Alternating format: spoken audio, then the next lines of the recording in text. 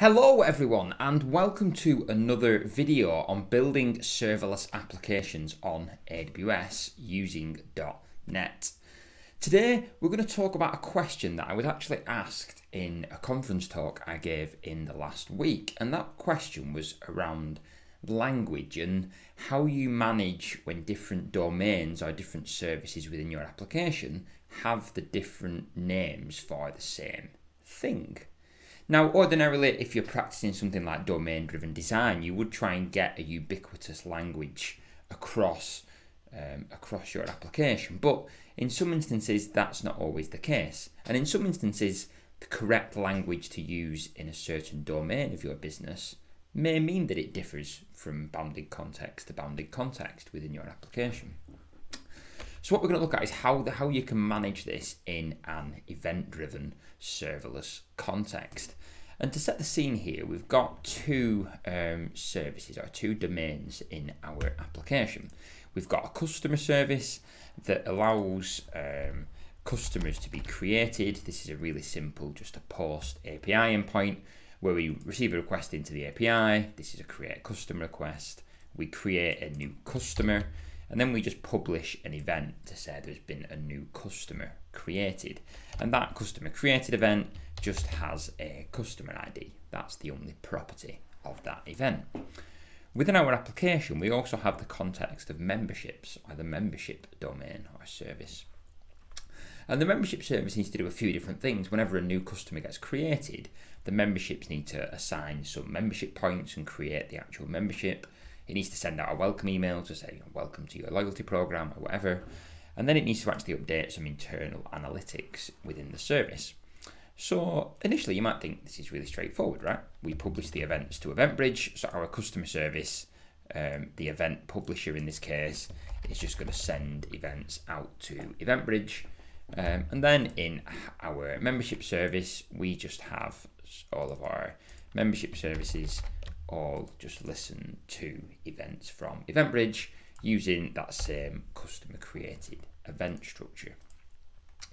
Now there's a couple of challenges that this brings about. The first of which is we've now got some conflicting language here because our customer event has got the idea of a customer ID and a customer, whereas within our membership domain, we are calling this a member. So a customer is a member and a member is a customer. And this is a common problem we see in software design.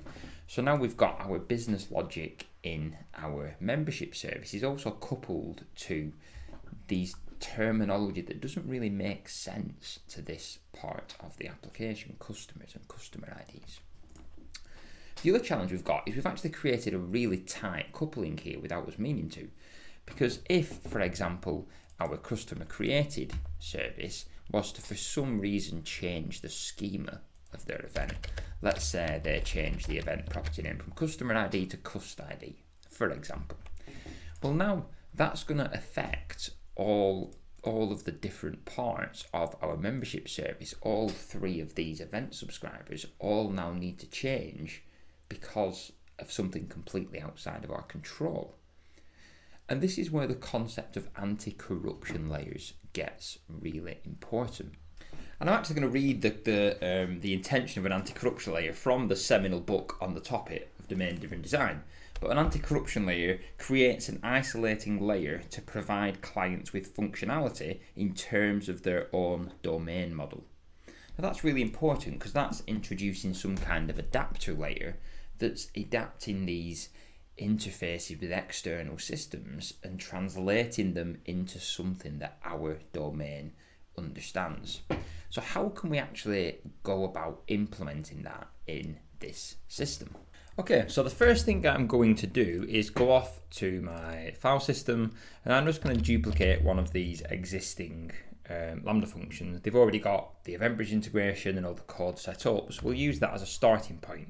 And we'll call this membership customer created adapter, because this is going to adapt that event that comes in from the customer created and adapt that to our membership system. And I'll just rename the CS proj file as well. And then I will come in here and I can add the project to this solution. So we'll add this customer created adapter. Nope, don't add the function.cs. That is not going to work, James. Instead, add the CS project file, customer created adapter. And there we are. We've now got this customer created adapter project in our function. So we've received this new customer created event, and we know now that this event schema, currently at least, has this customer ID property. Let's just rename that namespace, and we'll rename that namespace as well. Okay, so what do we want to do with this event? So this event comes in from EventBridge, and EventBridge is the central event bus that all of our services can publish to. But now we know what this type of event is, so we can get a bit more granular here. So what I'm actually going to do is I'm now going to publish this translated event to SNS. So we'll get the NuGet package for SNS. We've got simple notification service. We will install that there. So now that we've got that installed, what we can now create is a private Amazon simple notification client when IntelliSense catch-ups. Amazon simple notification service client, there we are, and we've got our SNS client. And then in our constructor, we can initialize that SNS client. Okay, so now we've got our SNS client. So we've got this new customer created event that comes in. And now we actually want to publish an event that's relevant to the membership service. So we will create a new class, and I'm going to call this new customer created event received. Events are immutable, events are in the past. We've received this event. And I'm going to make this a little bit of a trivial example, but instead I'm going to call this, for example, member customer ID, because now this is something that's relevant to the membership domain. So we've got our customer created event that comes in, and we can delete all that code that was already there. And then all I'm going to do is I'm going to await SNS.client.publish async. I'm going to publish it to a topic name that's going to be in an environment variable in my Lambda function.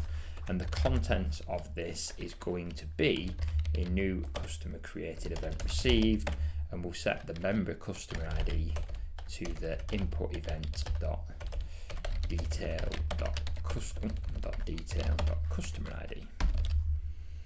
Okay, and then we just need to serialize that JSON serializer.serialize, and we've got a new customer ID there. Okay, so all this is going to do now is it's going to receive the event from EventBridge and then translate that to an event that is relevant to this domain. Okay, so now we just need to make a couple of changes to our functions that are already here. So the functions that already exist are of course listening to EventBridge, but we now need to switch them to listen to SNS. So I'm going to change this, and I'm going to add the Amazon Lambda SNS events package. And then we need to update this function to actually take in an SNS event, and we've got our input event. So now that we've got this input event, now we can actually this is again an event schema that is now in our control. It's in the control of our service, so we can just do a JSON convert serializer.deserialize. Just for the simplicity here, I'm just going to copy that entire class creation. Ordinarily, I would recommend moving this into some kind of shared class library. Just for the minute, we'll just duplicate that event received, and then we need to create a new customer event received, and we're going to deserialize the input event. Of course, the inputs events come in as a record, so then we need to do a for each input event records, because SNS comes in as a batch SNS event. And then we'll serialize our SNS event .sns.message. Okay, and now we've got our event payload, then we can actually go off and do that creation information from our event payload, and our event payload.member customer ID. Now we're using also ubiquitous language across this membership service. So I'm just going to go off now and duplicate this same code across my other 3 functions. Okay, so I've been through now and tidied up the code in all of these different services. So all of these separate functions now that are performing these separate pieces of business logic in our membership domain are now working from this customer created event received event. And I've also moved that into a shared library. Again, because this is something that's within the control of our domain, sharing this event, this class between all of our functions is actually quite sensible. So what benefits does this give us now then? So we've now got this single Lambda function, this single point of contact, this integration point with our other services. So if this new customer created event that comes from our customer service was to change, all we need to do is change this single Lambda function to map that change in schema to a event that our system understands. So we don't actually change the business logic, we're not changing any of our existing functions, we're not risking changing something and breaking something. All we're doing is remapping this schema from this external system to a schema that our domain understands. And we're also standardizing on some of the language here a little bit. So the event that comes in from our customer created service has the concept of customers and customer IDs. When at this point here, we're translating that to a name that our system understands, our domain understands, which is the member customer ID. Again, pretty trivial example, but this is how it is. But this also opens up some other really powerful possibilities because we've now got this integration point, and currently we're taking events directly from EventBridge and just publishing them straight onto SNS. But what if we were to receive a sudden unexpected load from the customer service? Maybe there was some kind of DDoS on the customer service that generated lots and lots of events in our system. Well, previously that would have overloaded 3-4 separate parts of our system. But because we've now got this integration point, what we can start to do is actually apply some back pressure here. So I'm going to change this. Instead of taking an integration directly from EventBridge, I'm actually going to change my customer created adapter to take a message from SQS. And then what we can do is add a little for each here, and we're going to loop over our queued message in the records from SQS. And we're actually just going to move this logic into SQS here. And then we can update this logic here to be queued message. We need to create our received event equals JSON serializer.deserialize into a new customer created event, and that's going to come from the body of our SQS message. And then we've got this received event that of course has the customer ID and that customer ID. So we're now allowing us to apply back pressure to our system. So if we maybe had an outage in our membership service, or we receive a sudden unexpected flux of load from the customer service, we can then start to control how that then affects our membership service to not overload the membership service. And we're doing that in one place. We've got one piece of control now. We could set some kind of concurrency constraints on this adapter function to only allow it to take in customers in batches of 10. And we only do that with 10 at a time. So now we're controlling the load on our membership service. So now we've both got this mapping of the schema. We can handle our schema changes in one place, but we can also handle unexpected load. So let's go off and see this in action now. So if I just flick over to Postman, I've got my API endpoint here. I can send a post request to that. And you see I have created a customer with an email address of test@test.com and my name. And I've got back a ID that the backend has generated of random GUID. So if I go off to the AWS console now, and first I have a look at the log group for my membership customer created adapter. Remember, this is the thing that's listening to the SQS queue. And if I come into my latest log group, we can see the time now is 17:54, and we have some logs here for my GUID for my newly generated customer, so B07. If we go back to Postman, we can see that is the same customer ID. And if I now go off to my assign points Lambda function, remember these are one of the features of my membership service, and I can go off in there, and of course in here I've also got messages for my same customer ID, B07.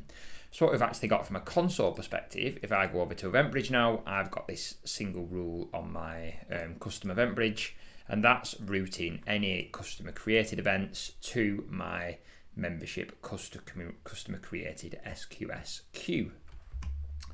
My adapter Lambda function, remember this is the interface layer, the anti-corruption layer, is listening for messages from this queue and publishing them to SNS.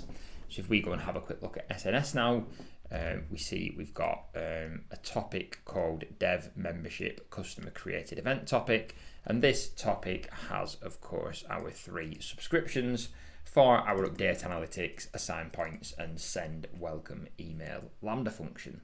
So what we've done now is we've decoupled this event-driven system even further, because event-driven architectures do give you some element of decoupling, but you still have a coupling at the schema level.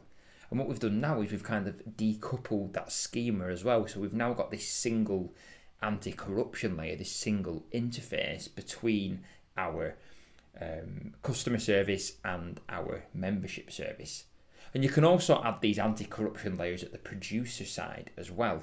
And we're going to go into that in our next video with what's called the transactional outbox pattern, how you can manage both committing database to a database at the producer level, but also then publishing an event that other services can deal with. Because at the minute, of course, our customer service is publishing a domain event, it's publishing this customer created event. Now this is an event that's specific to the domain. At this moment in time, the customer service team can't change the schema of this event easily because they're coupled to other systems that might be using it. So how do we add an anti-corruption layer at this end, at the producer end, as well as the consumer end? But that's for next time. If you've enjoyed this video, as always, please like, please subscribe. All of the links to the GitHub repositories are in the description below. I will see you next time, and thank you all for watching.